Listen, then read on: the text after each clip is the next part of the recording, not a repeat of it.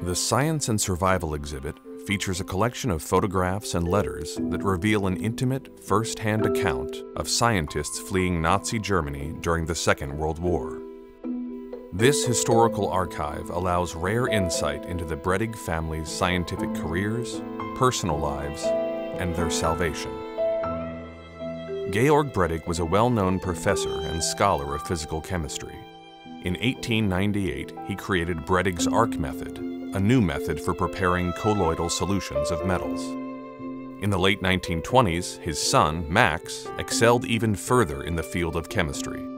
Working in Berlin, he engaged with the world's most renowned scientists, including Erwin Schrödinger and Albert Einstein.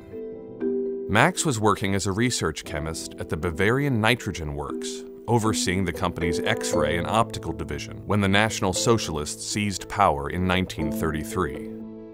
Like all Germans of Jewish heritage, Max became the target of anti-Semitic attacks.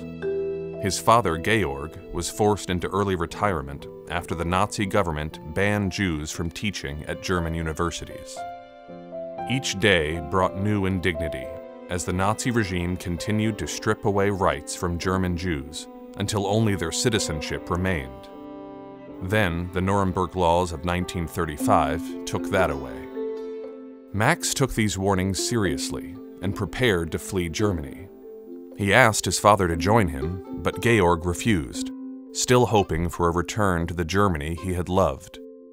Disenfranchised and robbed of his vocation, Georg turned his attention to his scientific legacy. The burning of books by Jewish authors had been underway since 1933, and he feared his life's work would be destroyed by a fascist mob. Georg hurried to find a haven for his library. In May 1937, he wrote the Daniel Seif Research Institute in Palestine.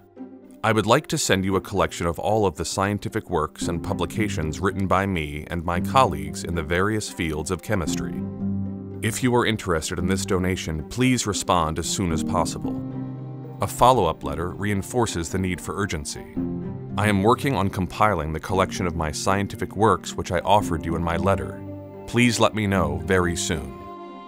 Max fled Germany the same year, finally arriving at the University of Michigan, where he had been offered a fellowship. Having landed safely, his thoughts now turned to those left behind.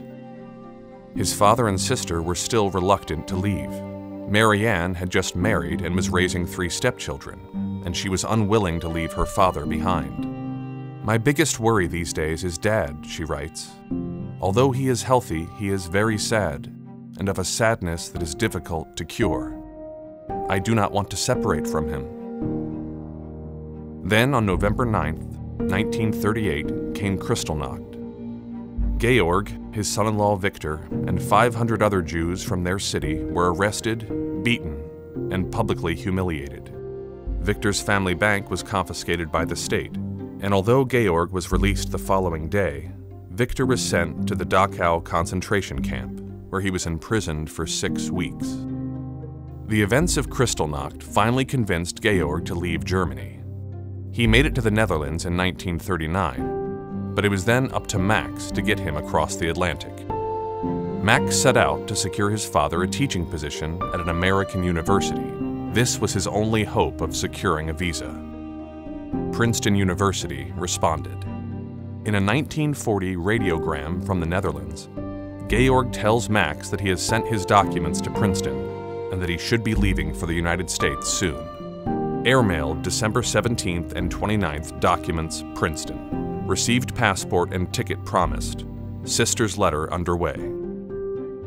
Although Georg was now safe in America, his daughter and son-in-law were not as fortunate.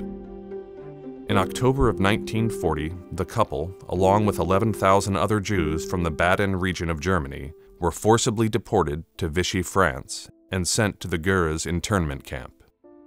Max now focused all of his efforts on saving them. He was able to arrange shipments of food and clothing to the camp through a network of allies, and money was sent to bribe local officials and anyone else who could assist in securing Marianne and Victor's release. In a letter from the Gurs internment camp, Marianne writes, "As long as the sun shines, it is bearable here. If it rains and gets cold, it is quite terrible. What people here are suffering cannot be expressed. Finally, in 1941, Max, now working as a chemist in New York City, secured the visas, transit permits, and transport necessary to rescue them from the camp. He sends a telegram to Marianne and Victor with the good news. Booked 3, Portuguese SS Nyassa, Lisbon, May 20th. Speed visas immediately. Victor replies, "I cannot find words to express my gratitude for all you have done for us these last 7 months. Without your generous help, dear Max, we would have never been able to escape the big misery in which we found ourselves." Victor and Marianne were among the lucky ones. Of the 11,000 Jews evacuated from Baden and sent to Gurs, only about 1,000 were released. Approximately 1,000 others would die in their first winter. Most of the remaining 9,000 were sent to extermination camps in Poland.